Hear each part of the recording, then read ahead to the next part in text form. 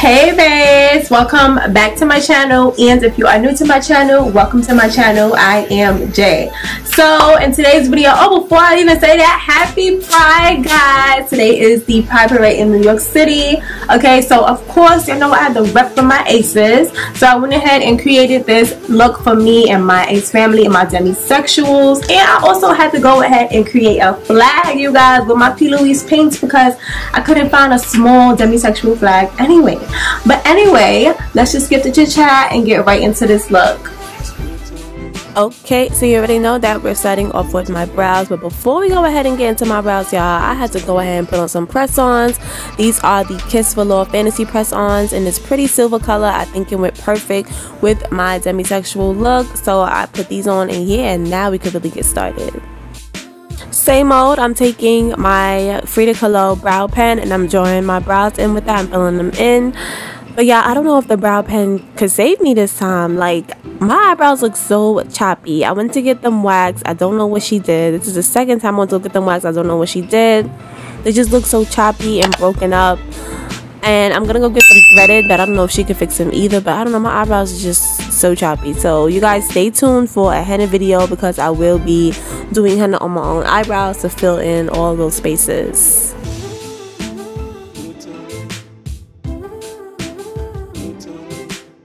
To prep my lips, I'm gonna take this Truly lip pumping mask, y'all. This smells so good, and the peppermint filler in it feels amazing. I love the way it makes my lips look and feel. Look at how pink and plump my lips look already. I love this.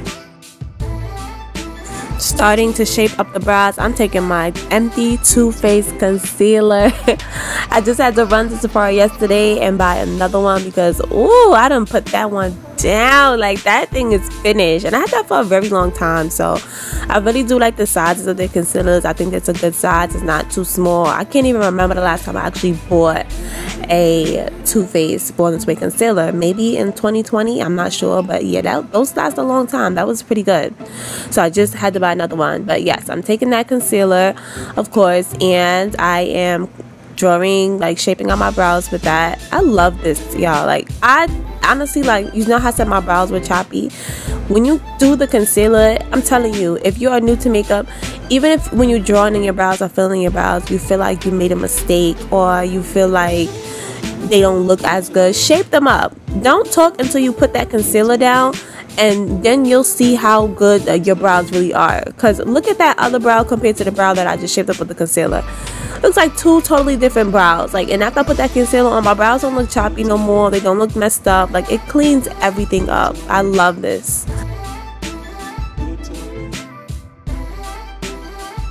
Moving on to my favorite part, I'm taking my Blend Bunny eyeshadow palette. You already know this is my go-to colorful eyeshadow palette. Like, it has me in a chokehold. But before I do that, I went ahead and took some lavender P. Louise base. This step was probably unnecessary because I had already laid down the beige P. Louise base, but I'm just extra. And like I always say in all my videos, y'all don't need all those P. Louise bases and all those colors. I promise you, all you need is a white one and the one that matches your concealer, and you'll be good to go.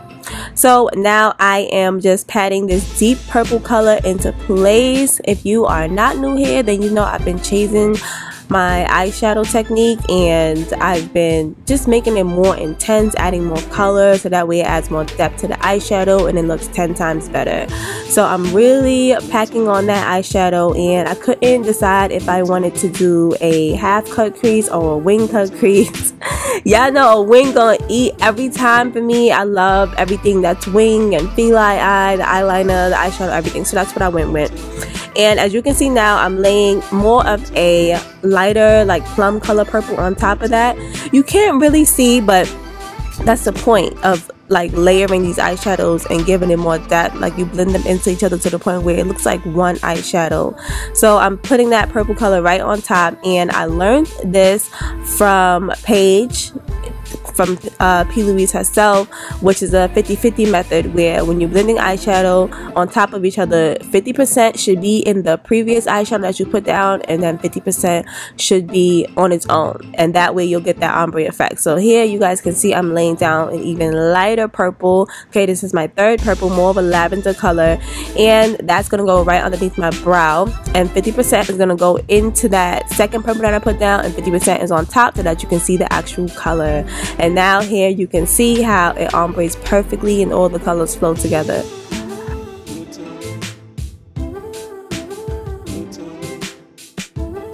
And now for the final razzle dazzle, to really top it off and really get that eyeshadow looking intense, we are now adding black. Black eyeshadow is key, y'all. When you add that black to any cut crease, it is going to intensify that 3D effect so much. Okay, all of that black that I'm laying down right now, it does not stay there. Once you cut your crease, it's literally like a small black line that blends into whatever eyeshadow color you put down. But I'm telling you, adding black to your eyeshadow is key. It's really key. And if you aren't doing a like eyeshadow look that can, I want to say, blend with black, then just adding a darker color that blends into the color that's on your, you know, your upper lid, it's gonna intensify it a lot.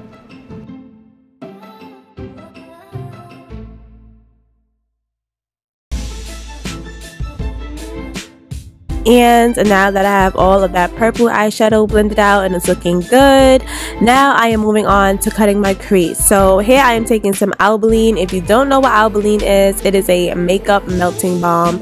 It's the same melting balm as any one of those fancy makeup balms that you would get from your favorite makeup company. It probably costs about $30. This is an affordable drugstore one, and you can find it at the bottom of like any skincare out in the drugstore. It's usually like tucked off away because a lot of people don't know about it, but it is the bomb. Literally, not the bomb, the BALM is the bomb, literally. Okay, like it literally melts your makeup away. And not so much Vaseline is not the same thing, because Vaseline is more of a protectant, but I do know from watching P. Louise that they use Vaseline to cut the crease because it melts away the makeup, but that's just for the eyes, so that's probably why it does it like a little bit. But Albolene works so much better because it's an actual makeup melting balm. So I use that to cut my crease, and you can see it cut it really good. And now I am taking my white P. Louise paint and I am applying that as my base. And this is I was gonna leave this alone because this is paint, y'all. This is not P. Louise bases, this is paint, but I'm using it as a base, and I'm gonna go ahead and apply some white eyeshadow over that. And I'm not gonna lie, when I first heard that you don't have to put eyeshadow over the P. Louise paints, I was not bought, you guys. I was like, nope, I'm still gonna put eyeshadow over these because I couldn't believe it. Like, I feel like it was gonna be sticky and it was still gonna be like, you know, moist, but they really do dry down to like a really nice matte finish. If you don't know that flag that I have there, I had to go ahead and create my demisexual flag. I couldn't find one, and I used 2 P. Louise paints and 1 P. Louise base. The purple and the gray was a P. Louise paint, the black was a P. Louise base, because I couldn't find the black paint, and the paint dried down so good. The black was still a little bit moist and like you would get some residue on your fingers, but the paint, it really is super matte. Like, you really do not need eyeshadow on top of these paints.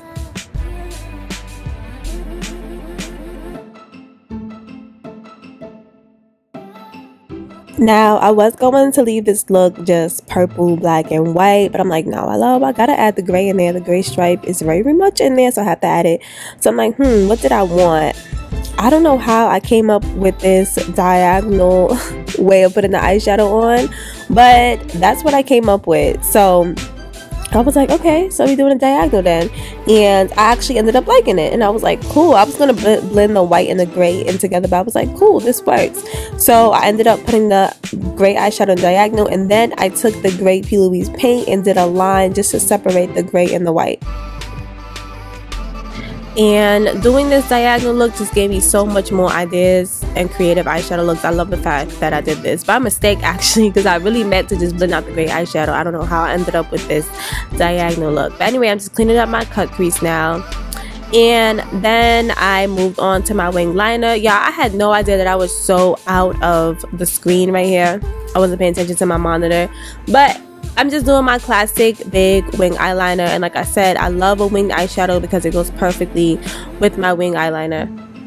So I went ahead and completed one eye, and now it's time to complete the other eye. So both eyes are completed, so now it is time to move on to the face.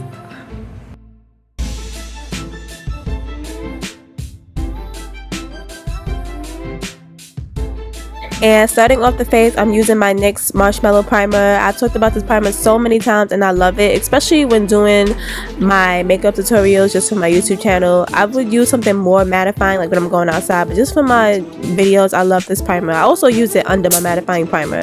And I'm just letting that dry down so it's not white or anything. And now I'm just adding some color corrector right underneath my eye and blending that out with a blending sponge.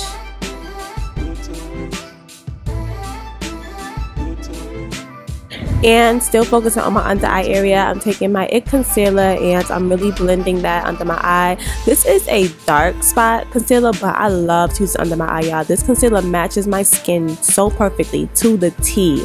So I like to blend this out on top of that so I can get rid of that yellow cast. And now we're going in with the foundation. So I took my two foundations, my Huda Beauty foundation and my Too Faced foundation, blend those together. I know it looks slightly yellow on camera, but I promise you it blends out perfectly when everything oxidizes and settles into the face. And I match my face and not my neck. My face is just now starting to come back to its regular color from being on Accutane. So yeah, got a little bit more to go. And now we are focusing on concealer. I'm taking my Juvia's Paste concealer and I'm using that to draw my highlights. I only use this because I ran out of my Too Faced, y'all. That thing was done. It was finito, finished, so I used this concealer. And then I also had to go ahead and add in like a little bit of white color corrector because this concealer was a little bit more on the orangey side. Like it was even more orange than my foundation. To my foundation, I probably should have added a little bit of blue color corrector, but I don't know. One day I'm olive undertone, next day it's like bright yellow golden. I really can't. So yeah, I'm blending that out and I'm doing that with my blending sponge.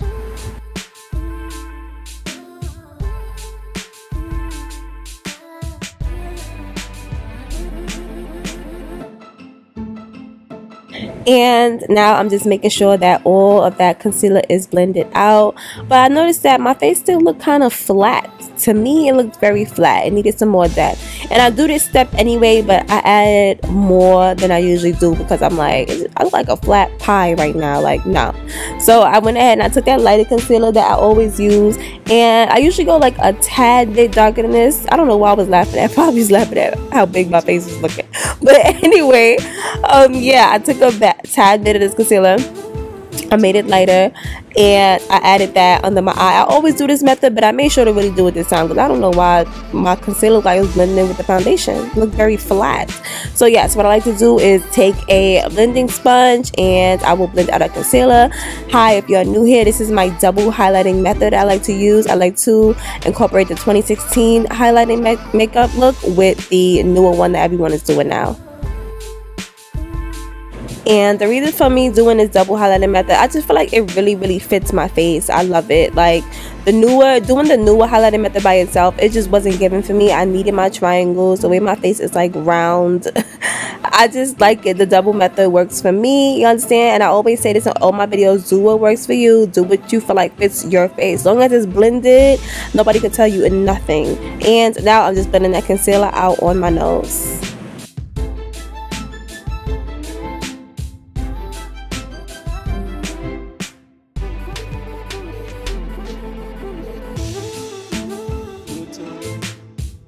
So because my face wanted to play and be extra flat today, for my babes that have been here, you know I always use a bronzer, but today I'm taking my Merit Beauty contour stick and I am contouring with that. Usually I just bronze, I don't contour, but because I looked extra flat, I needed to add some extra depth to my face. So I took that and then I blended it out with a fluffy brush.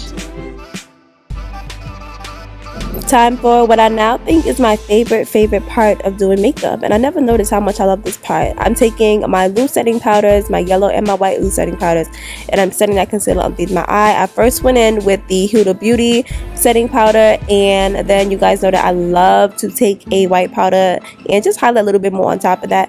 So I took my YSL powder, and I love this powder, y'all. I never realized it's so fine and so soft. It's a pressed powder, and I bought it so that I can carry around and set my face like throughout the summer, but I'm gonna have to start just doing my makeup with it because it's so soft and fine, and I love the way it looks. Moving on to the lips, I'm taking my Truly Glow Lip Plumping Serum. But before I do that, I go ahead and I wipe off the lip mask. Do you see how plump my lips look? Like, they look so plump and pink. Look at my lips. Oh my gosh. Anyway, now I'm taking that serum and I just go ahead and wipe that on my lips. And this combination, y'all, this combination literally gives me pillowy pink lips. Look at that. It's giving very much, oh, did you get a refill on your lips? Like, no, these are all mine. Thank you very much. But anyway, now I'm taking my lip liner and I'm outlining my lips, and I think this was an actual lip liner because my base up in here know how much I dislike actual lip liners. Look how red that lip liner was. It wasn't giving. I needed something a little bit more of a darker brown, so I picked up another one. I think this was a lip liner too, though. It wasn't giving. Yeah, I needed it to be darker. Anyway, I'm like really pressing in to outline my lips with that. And then for my lipstick, I went with this bubblegum pink lipstick from Revlon. I found this in my bag recently and I love it because it gives me MAC Snob. That color had me in a chokehold. This takes me back so much. And just to top it off, I added this Milky Gloss from NYX. I love this because it's so soft. It literally feels like milk. It's not sticky at all. Now, topping off the face, you guys, I got this brush from my grandmother, y'all. She gave me this makeup brush, and when I tell you, this is a brush. Do you see the bristle? Look at that. Do you see that? I had to get up on y'all because this is what you call a brush, child. Like, oh my gosh, I have never, and I say never and I mean this, had a brush that was so fluffy and so soft. I have had expensive makeup brushes and nothing topped this one. This is a brush from Savvy Minerals, and I looked it up on Amazon. They sell a couple brushes, but I'm upset because it seems like they don't have as many brushes as I wish they had. But I'm gonna buy the ones that they do have because, yo, this brush, like, this is what you call a brush. Like, I wish I could feel it through the screen. Anyway, I'm taking some of my pressed powder, the one that matches my skin tone, and I'm just setting my face with that and wiping away. And this brush is just, I gotta buy the rest, and I have to do a full face with the ones that they do have. Like, sadly, they don't have like a big collection. Anyway, I'm topping up my makeup look with some highlighter, you already know, and a little bit of brush. So I'm gonna add my lashes and stuff, you know, get this look together and come back for you guys. And boom, here is my final look. Okay, very much demi goddess. Yes, demisexual, my ace family. I love y'all. You already know I rep my all day, every day. I don't care what nobody thinks. Anyway, here is the final look, you guys. Like I always say, don't forget to like, comment, and subscribe. And also hit the notification bell so that you can get notified every single time that I upload. Also, make sure you guys go ahead and follow me on Instagram at Jaiye Pierre and on TikTok at Jaiye Pierre _. If for some reason you don't have TikTok or Instagram, I'm going to leave a list right here on the screen of every single social media platform that I have. Make sure you guys go ahead and follow me on each one that you have, and I will check you guys in my next video, okay? I love you guys. Happy Pride, babes. Bye.